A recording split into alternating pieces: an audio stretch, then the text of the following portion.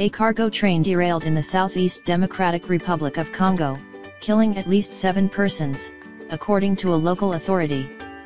The accident occurred Saturday in the village of Biofwi, Lualaba province, and was the second in the area in the last 2 weeks. According to the official toll, a train derailed in the same area in mid-March, killing at least 75 people and wounding 125 more.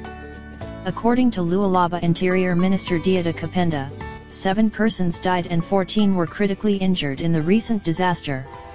According to him, the toll could grow because a big number of smugglers were trapped beneath the upturned carts. A rescue squad had been sent to the location.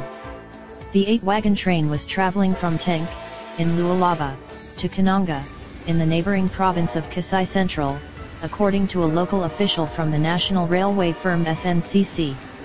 It began its journey in Biofwi, some 200 kilometers, 125 miles, from Kolwezi, Lualaba's province capital. Because there aren't enough passenger trains and few passable roads in the vast Central African country, freight trains are commonly used by those who need to travel large distances. Experts believe that the recent series of train derailments in Africa is not just due to overspeeding, but also to antiquated rail equipment and bad railway management.